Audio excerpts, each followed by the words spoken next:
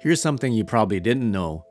Ancient forms of meditation allowed the human body to gain amazing abilities, to carry out physical miracles through chi energy control and feedback. Sounds far-fetched, doesn't it? Almost superhuman?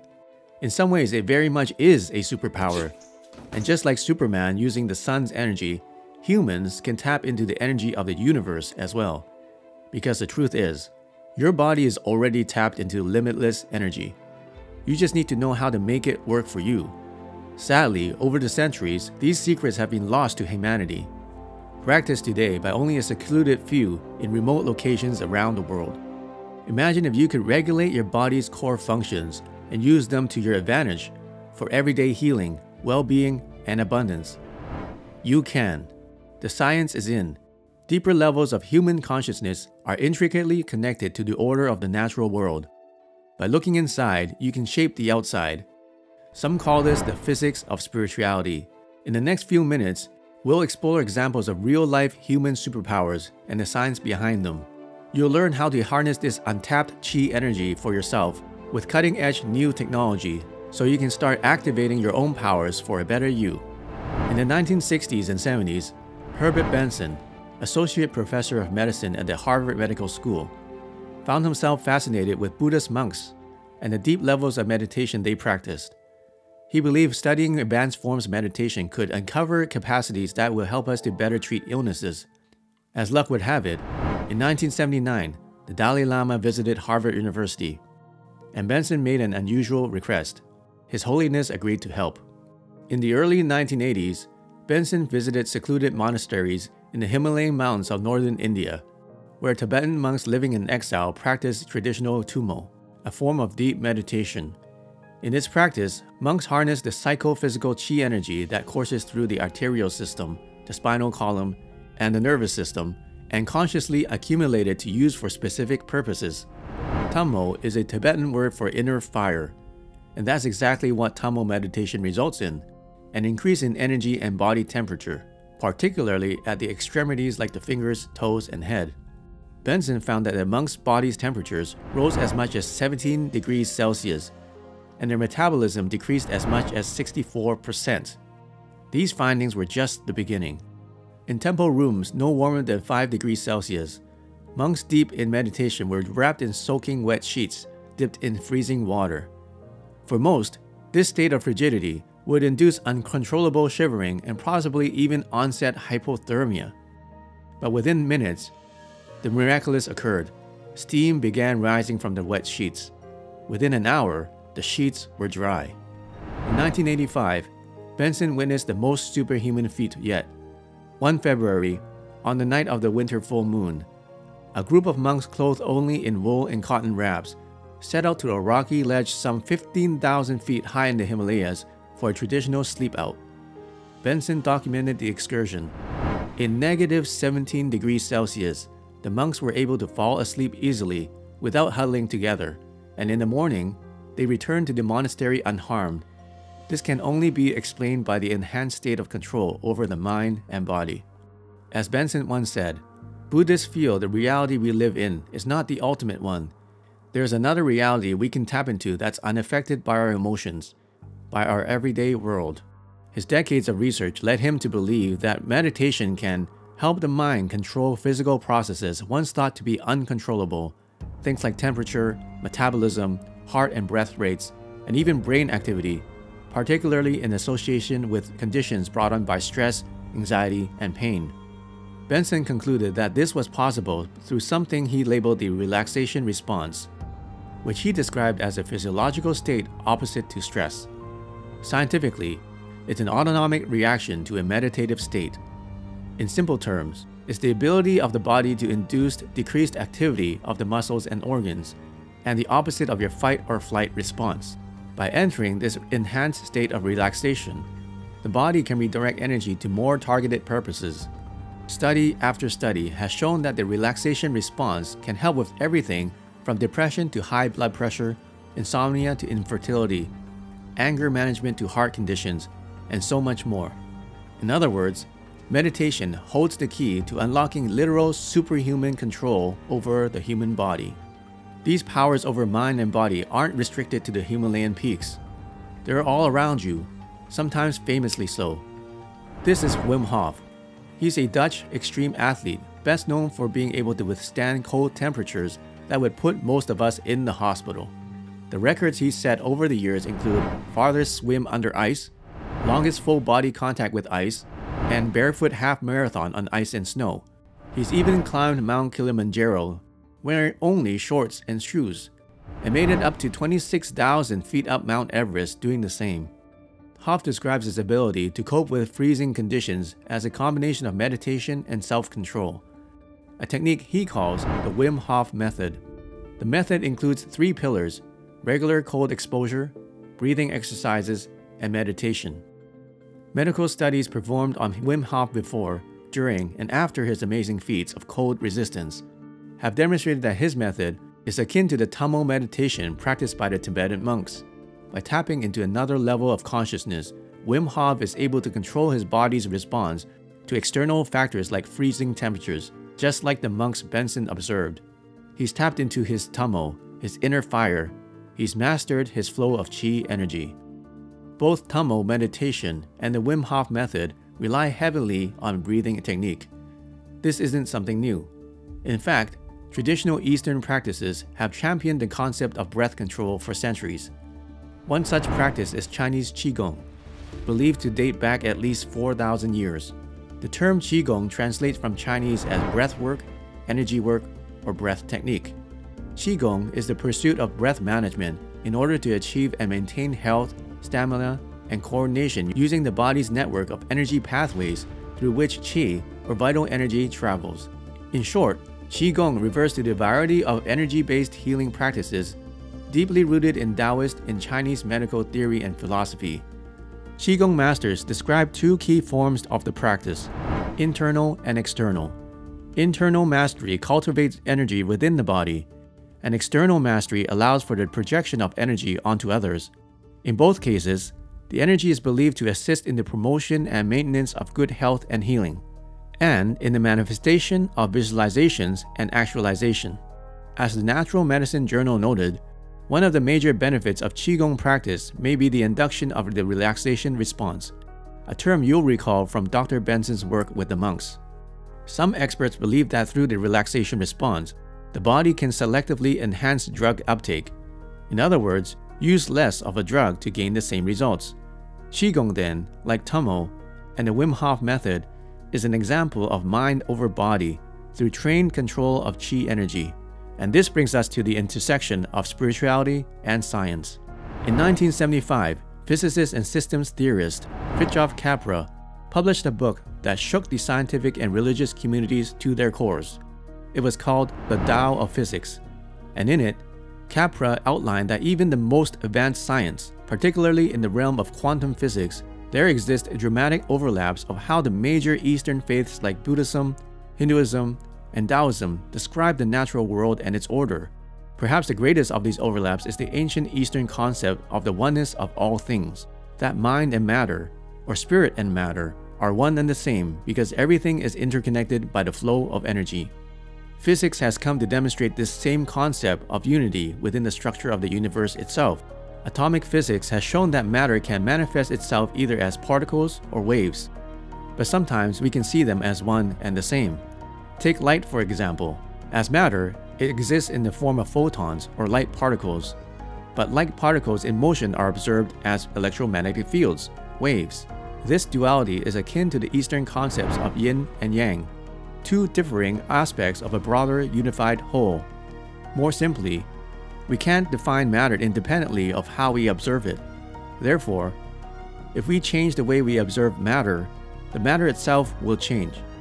Likewise, if we change the way we observe our understanding of ourselves, we ourselves will change. Take another example of Capra's book, Space and Time.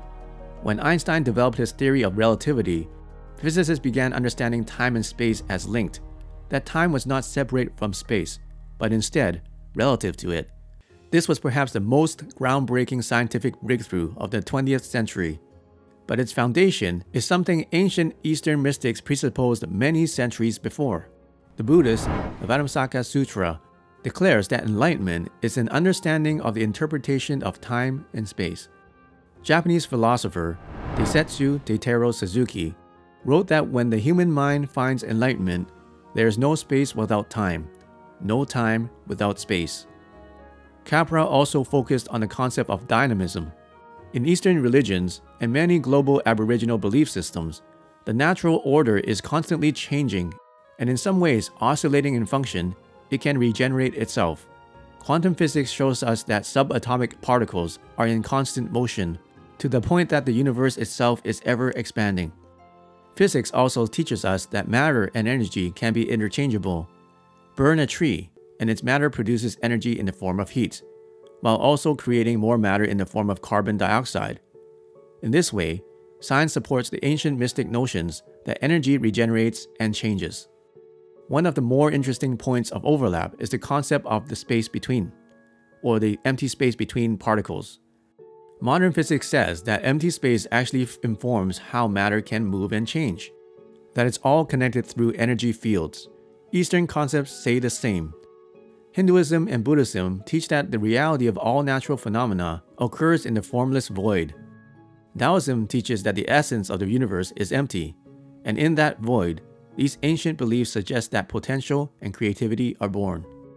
In both physics and ancient Eastern modes of thought, then, we find a singularity of all energy, an ever-changing form of all matter. This is the secret of true self-actualization. Physicists like Switzerland's Nassim Haramein continue to work toward the elusive theory of everything, a mathematical framework for how all aspects of the universe function and interact. As we've unraveled, the interplay between ancient philosophy and scientific understanding may prove to be fertile ground for this quest.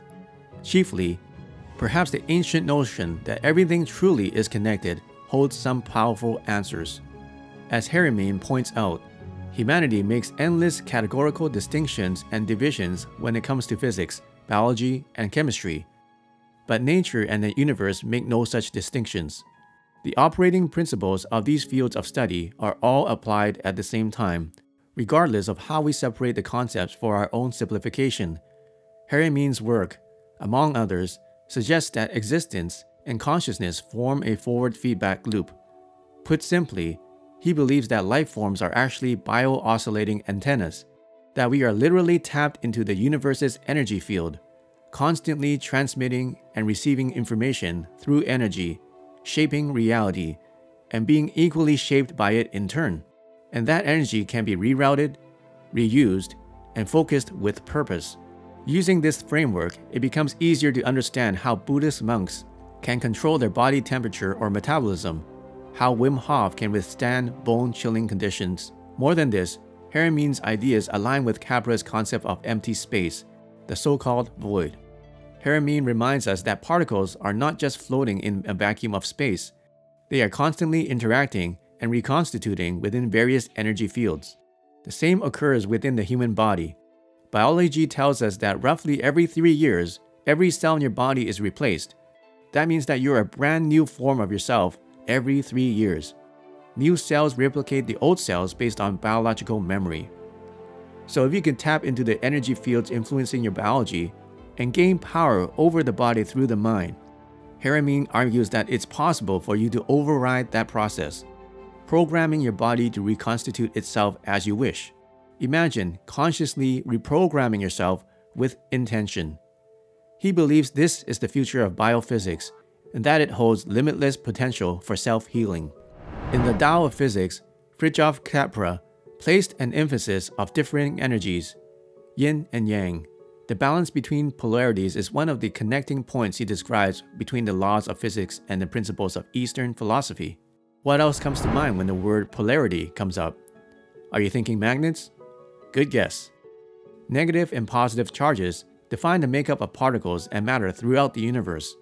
Electromagnetism affects almost every aspect of our lives, from ways our cells interact, to keeping the takeout menu stuck on the fridge, to the waves that allow our smartphones to be, well, smart.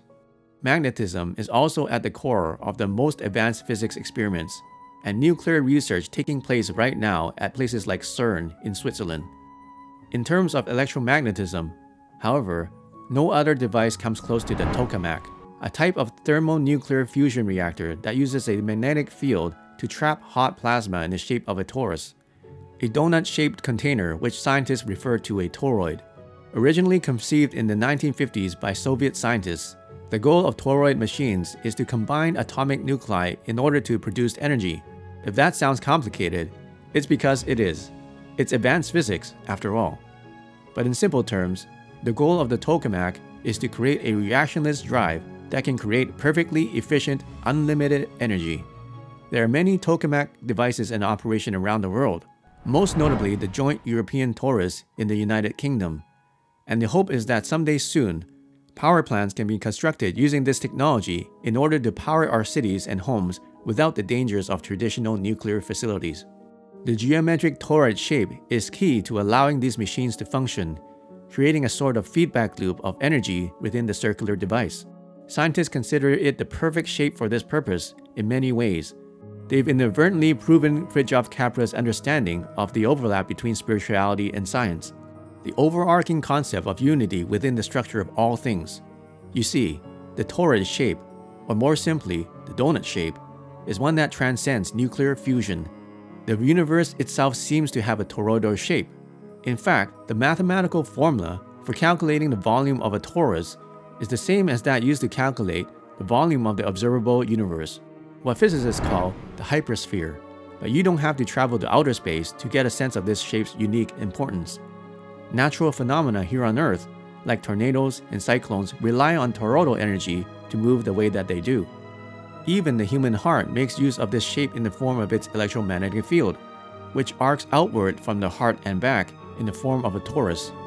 In fact, the energy fields around almost everything are toroidal in shape when driven to their maximum acceleration point. Philosophy and mathematics have long seen the torus as associated with the concept of infinity, a feedback loop of energy. Pythagoras himself considered it to be a perfect form mathematically. Ancient Chinese depictions of the universe were drawn as a spherical torus.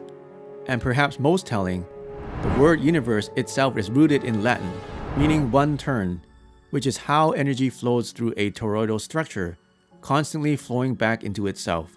Philosopher Arthur M. Young, inventor of the first commercial helicopter, saw the torus as an answer to what he called the philosophical problem of the individual. For him, each individual person is connected to everything within a toroidal universe because consciousness itself is toroidal. The energy we put out bends back in on ourselves in continuous flow through the shape's center, its donut's hole, repeating and refreshing itself in a feedback loop, and therefore, that energy continuously influences ourselves. So how can you control your own energy? How can you bend it to your will and intention like the Buddhist monks or Wim Hof? How can you manipulate it so that its self-influence is beneficial to your own well-being, healing, and abundance? It starts by going through the vortex of that donut hole, by looking within, by meditation. And as we've discussed in the beginning of this video, cutting-edge devices are now available to help you tap into your inner superpowers through meditative practice. Featuring a toroid design, our chi coils are the ultimate frequency devices for personal and practitioner meditation. Choose from a wide array of coil options, or take things to the max with our flagship Chi Coil 3 transformation system, which comes complete with our two coil devices, a yin coil and a yang coil, with their crystalline orgone toroidal base and gold copper wiring. The Chi Coil 3 transformation system is the ultimate shortcut to deep, profound meditation, so you can manifest the things you want easily. Great new features like our safety plug design and mobile power kit make the Chi Coil 3 more portable and durable than anything else on the market. The Chi Coil 3 is enhanced by its all-new Quantanium crystal chamber, comprising of 3 specially treated internal crystals, taking advantage of the natural conductive properties that only crystals possess. The unique shape and design of our Chi Coil systems directs electromagnetic frequencies to create an energy feedback loop. This use of frequency clears negative energy, so you can tap into the inner peace and clarity needed to unleash the natural superpowers we've discussed in this video. The benefits are yours for the taking. Boost your stamina, feel more refreshed and confident, promote healthier sleep patterns, increase your motivation, attract abundance, become more focused and productive, improve your mood instantly, and most importantly, With the power of resonant frequency, you'll be able to train the flow of qi energy within your body to enhance your meditative superpowers. You won't be alone on this journey. You'll have our Qi Coil Energy Meditation course included with every Qi Coil device. Also in our transformation course that's in the transformation system, there are 5 levels of instructive training to make the process of Qigong mastery intuitive and exciting. Learn ancient meditation techniques, boost your resilience and inner strength, attract positive energy, find calmness naturally, and activate your inner Qi energy. Our Qi Coil systems take inspiration from today's most advanced science and history's longest-standing philosophies to help you connect with your deepest spiritual self. Raise your spiritual vibration with this powerful technology. The super version of you is already within you. Let it out with the physics of spirituality. Take control of your inner fire. Reunite with your own superpowers. Transform yourself 1% a day. You're only a frequency away. To learn more, go to qicoilwebinar.com.